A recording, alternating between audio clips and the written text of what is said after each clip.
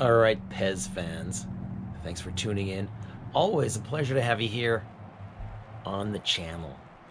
Today we're going to be taking a closer look at the 100% HyperCraft glasses. Ready? So the HyperCraft is the newest set of eyewear from 100%. These guys you will know because they are favored by Peter Sagan. He's been wearing these for the last couple of years.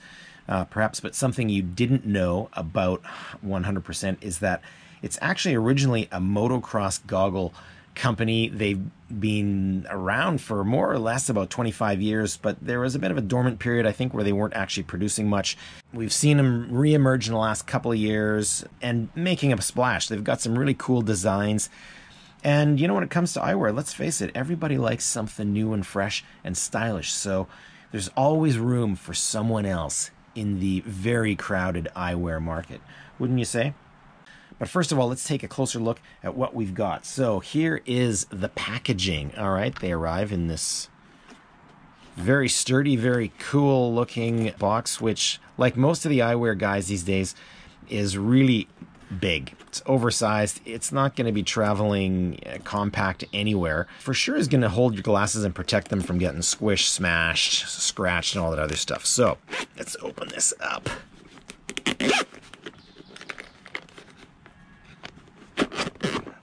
And while these things look cool, these zippers always seem to be a little bit tricky to operate. All right, ready for the big reveal?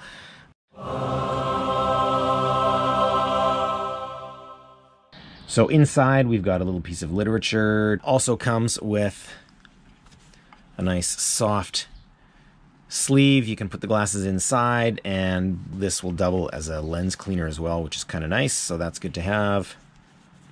And then on to the good stuff. So this particular set, they've got several different versions of the HyperCraft available that come in different colors, different frame colors, and different lens color combos. This one that I received comes with two lenses. It has this amber colored lens, which is great for cloudy days, a lot like today. And also there is a second lens, which is absolutely clear, great for dark days or rainy days. One thing I think is glaringly absent from this is a dark lens. Personally, I just think every eyewear manufacturer should be shipping their glasses with 3 lenses as standard issue. You should not be charged extra for extra lenses. It should just be part of the package. But nevertheless, you can buy a dark lens for these, or you can order a different frame color, which will come with a dark lens. It also came with an extra nose piece inside. Looks like that. So here's the frame. Now these things are touted as being super light and super strong. If you're a fan of gear that Peter Sagan wears, you might think these are super cool as well. They are designed in California, handcrafted in Italy with French optics.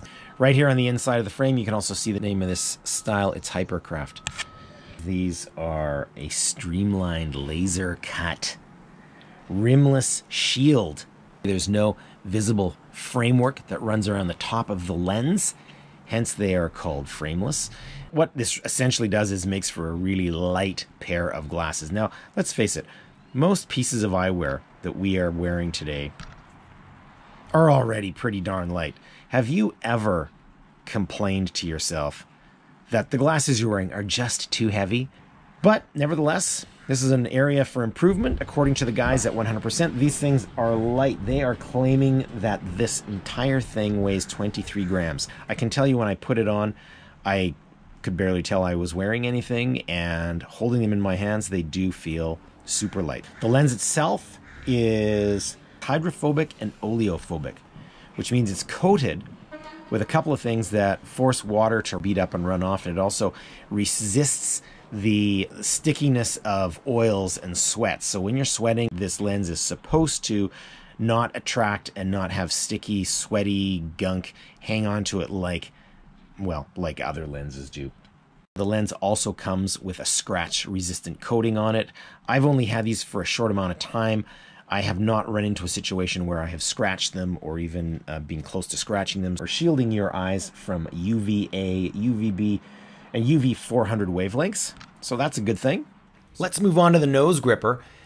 It's a super soft rubber Really grippy nose gripper. I like the way it held onto my face, kept the glasses in place. I didn't have any issues with glasses slippage. Originally, I thought the glasses were not adjustable around the nose piece. Then I remembered that second nose piece inside the case. I took it out, saw that it was actually a different size. So when I put it onto the glasses, it actually adjusted the fit of the glasses. For me, it fit a little bit better. The larger nose piece, the one I call nose piece number 2 here, actually set the glasses a little further away from my brow and a little bit higher up on my field of vision. The other thing they are really touting is that this is supposed to be a stronger framework than, I guess, other frames. And that's because they're using something called ultra carbon technology. So essentially they have woven some kind of carbon fiber into the nylon on the arms here, which makes them stronger than other arms. Now, one thing I notice about these arms is they are not adjustable. They don't have any wire in them. You cannot adjust the fit on these arms in any way. For my head, they actually fit fairly well. I didn't have any complaints. They did not impede my helmet anywhere or my straps, so they sat nicely on my head when I had them on the helmet. And I know the next thing you're going to be asking me is, hey Pez, how do you change the lens on these glasses? It's not totally obvious, but it's kind of a cool design, and it works pretty easily. At first I couldn't figure it out, but it didn't take me long. I realized you just have to snap the arm down off of the lens on both sides, and it comes right off. Now this one was a little bit stickier. It's actually loosened up now as I've done it a few times. And to put them back on, really it's easy. You just put the tab on the lens into the slot on the arm and press down at the top like this over on this side, and we are back in business, framed up. One other thing you'll have to do when you're changing lenses is change out the nose piece. That's easy too. It took me another second to figure that one out, but really just use your thumb and slip this tab at the top off the top of the lens, kind of like you're rolling a tire off of the rim. And then on the inside, just reach in and pull out the nose tab, just like that. Now, while I've got this nose piece in my hand, it's an interesting thing about these glasses. One of the things I like about them is that the nose gripper is soft and rubbery and sticks really well to my nose. That's great. The problem is this soft, sticky rubber doesn't last super long. It's not the most durable product in the world. In fact, I've had a number of these things kind of melt down on me after a bunch of use, and they become sticky and gummy and gross, and you really don't want these things on your face. So wisely, the guys at 100% have added a second one of these into the case, which is nice. I hope that doesn't tell me that they're expecting this thing to wear out too soon, but nevertheless, it's nice to have a spare because it is going to wear out. And to change it, it just pops off really easily off these 4 little tabs on the nose piece. To replace it, we just fit the holes over the tabs, push it back in, and ta-da! Our nose piece is ready to go. It fits easily back into the lens. We line up the nose piece in the slots, push them in, and then just push this tab back over top of the lens like that. We're all set to go. So one thing I will tell you is that my experience using these glasses, here's how they fit my head. I found them a little bit wider than other glasses I'm wearing. I've done a few rides with these things. One thing I noticed is that the larger lens coverage area keeps the wind out of my eyes more. So whereas some lens shapes, if I'm descending or I'm going really fast, I will feel air coming in through the sides of these things. On this one, I felt that there was a lot of good protection. So my eyes were well shielded. I have not ridden these in humid or wet conditions, but there are these little cutouts in the lens here and here up in the top, which are designed to keep airflow going through the lens and keep them from fogging up on you. The other thing I would say, they are really light, and I do think the clarity of the lenses is very good. I can only comment on this smoky lens and the clear lens. I haven't tried the dark lenses yet. I would like to. The sharpness is actually improved. I can tell you that looking through this lens right now around here, things are definitely sharper. Like everything in cycling, all piece of gear and clothing, you got to try it on, see if it fits you, see how it works for you, and see if it fits your body. So make up your own mind on that one.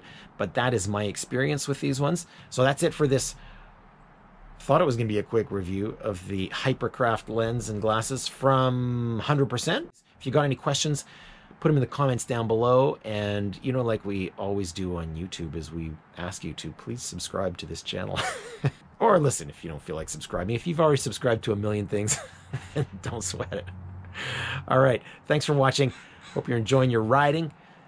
Keep the rubber side down.